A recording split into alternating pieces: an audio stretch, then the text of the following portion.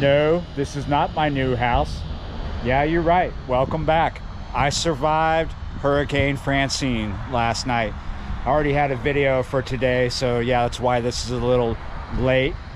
I spent most of my morning doing normal cleanup, had debris in the yard like limbs and leaves. That's it. Rolled around town to get to this point, and that's pretty much what I see. Limbs and leaves everywhere. Some limbs are bigger, some are smaller. It was fairly calm through the night. Yes, it was a hurricane, but it was nowhere near us, not close enough to be horrendous. The power did go out. However, I did not lose internet. And with all my power, my off-grid power sources, I was comfortable throughout the night.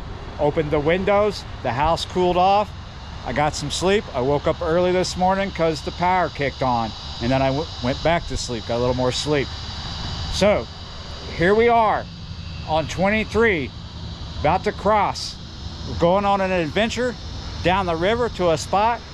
Let's see if those willows have fallen on the trail, see what it looks like. The willows that grow along the river here are famous for falling when you breathe on them. Come on, let's go. Fairly steady traffic all day. I think we can get across here really soon. Oh, maybe not. Here we go. But we're gonna get stuck in the middle for a second.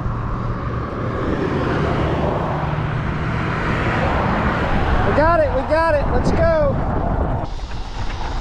Of course, some places in Louisiana received a lot more damage than my town did because of where they were located.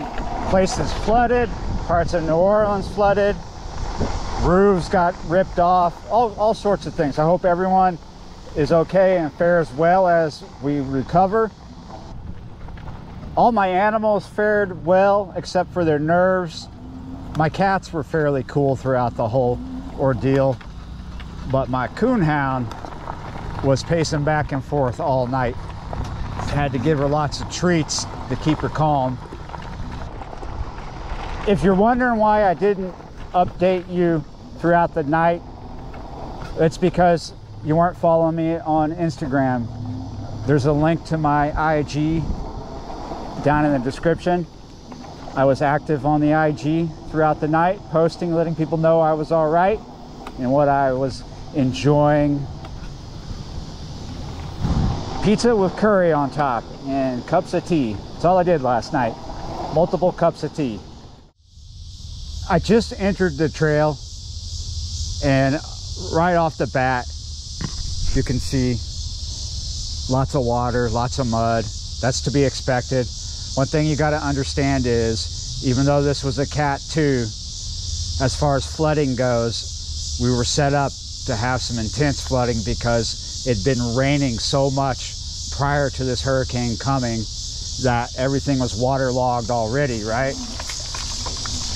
Flooding was probably the biggest issue. I'm kind of fishtailing coming through here. So far I don't see anything massive on the trail. There was like minor flooding where I live in my town because it never really floods bad unless you're like really close to the bayou. And I don't think that got real bad. Here we are. Wow. Oh, well, there is some major tree damage. I'll show you. During storms like this, hurricanes or horrendous thunderstorms, these willows always come down. I mean, you know, they don't all come down, but old and even young ones can come down. They're not really strong trees. They don't have a long lifespan. This is a fairly big one. It was kind of on its way out anyway, right? You could see from here in the back of it why it fell down. It was rotted right in there. So yeah.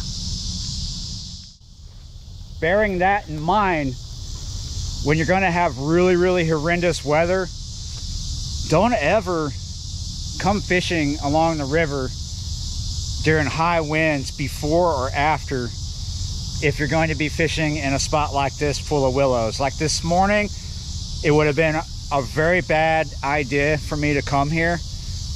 I thought about it, and then I looked at the wind speed and I was like, nope, we're not going, because it was still high winds this morning when I woke up, like 30 something, 35, which could bring a willow down easy. And then what if you're fishing right underneath that? Boom, smack.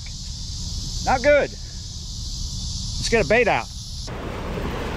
I'm going to do a small to medium size bait and a bigger bait. For the moment, we're going to do a body piece with this small gill, and I'm going to put that small body piece on a 6/0 octopus hook on a steel leader. The other rod, I need to tie a different rig on, a bigger hook, so we're going to put this out to start while I am getting this one together. Before the storm started to come in, our river was at around 3-something feet, just a little over 3 feet, right?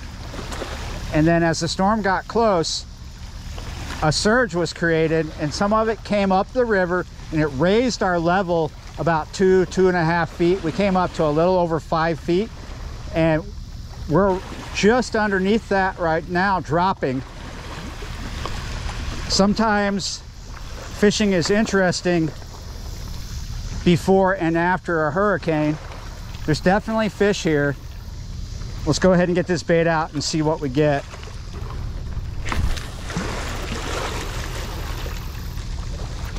That's decent.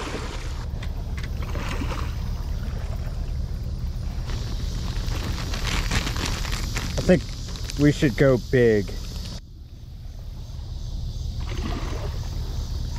Shoot, I haven't even tied my knot yet.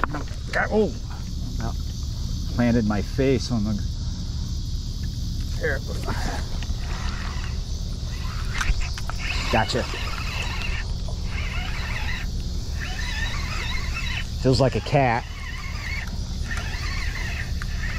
In case you don't know and you're wondering why I'm using steel leaders, we still have a salty river, so yeah, bull sharks are going to be out there, and that's why we're doing that.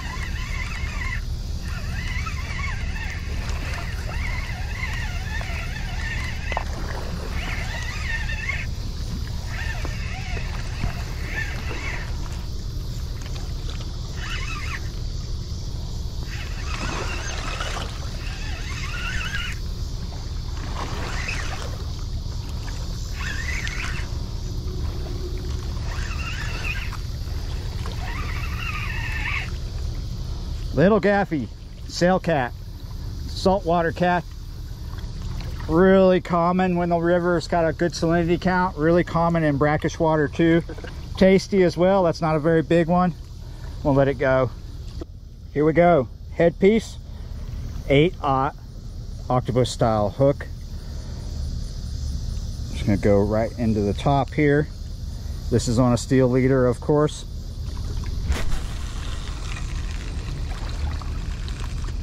Okay, the ship right here in front of us looks like a rust bucket, don't it?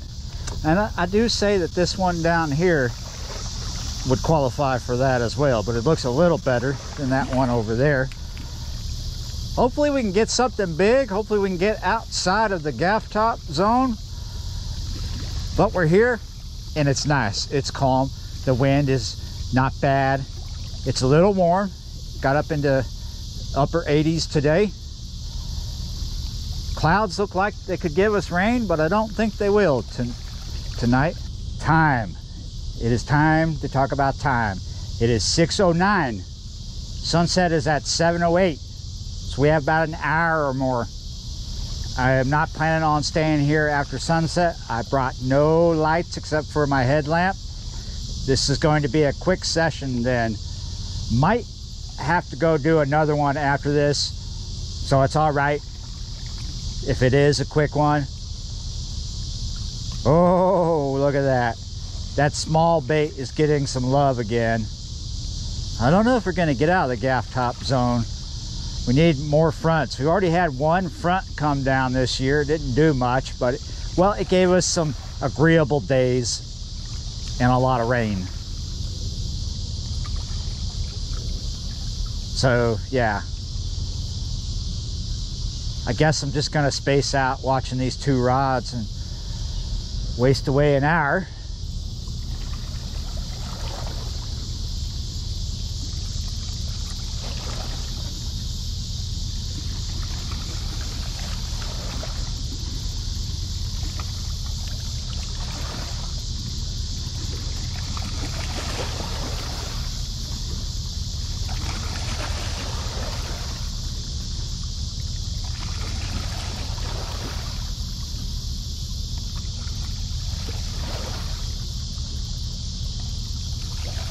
There we go. Oh, maybe you're serious.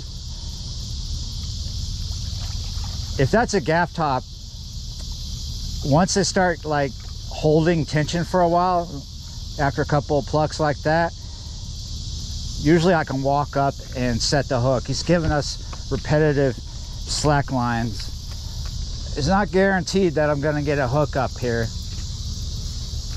But because it's not a giant hook and he's been around the bait for a while, hookup is possible. We're just going to roll up the slack. Pop, pop, pop. We got something. I feel repetitive machine gun head shake. So this is probably a gaff top. We need a few more good fronts. Bring this water temp down and these gaff tops will thin out to just pretty much go. When this water is cold, they won't be here. And this will be thick again. It'll be like the second spring. It'll be thick again with blue cats. After a couple of fronts in fall, we'll get the same thing, just about the same thing that you get in spring. Your big blue cats will come up shallow again to do this another round of intense feeding before winter comes. So spots like this, where it's not insanely deep out there, in about a couple weeks to maybe even another month, right? A whole month, there'll be big blue cats in here, just like they were in spring. It's that famous second spring in Louisiana, in southeast Louisiana anyway. Right now, we got the season of the hurricane mushrooms. There's mushrooms all over the place right now.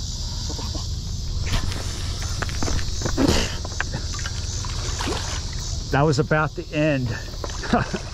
Slippery rocks.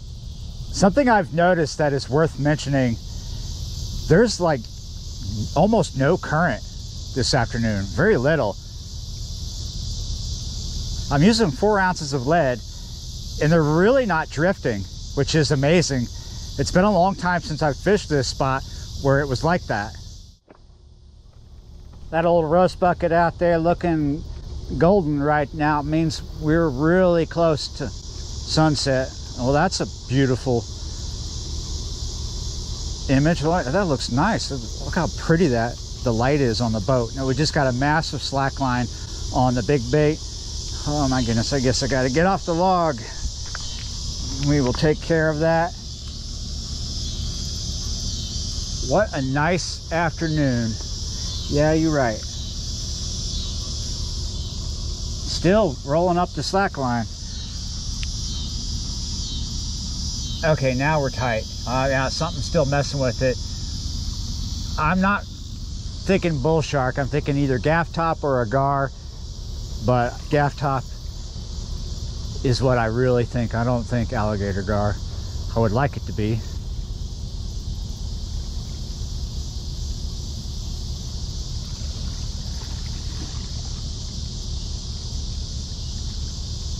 Oh, they're both going off. Whoa, this one, I don't know, maybe they're both gaff top. That got me excited.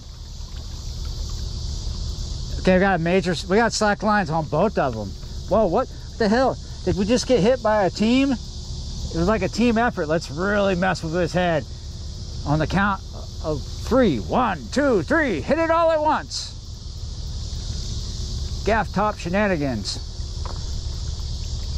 Well, it'd be nice if I'm wrong and it's like a bull shark on both. I'm just not seeing it. So one of the things I'm wondering right now as I pack up, this ship over here, if you look at it, you'll see the anchor chain is up and down, straight up and down. It doesn't look too tight. It probably is tight.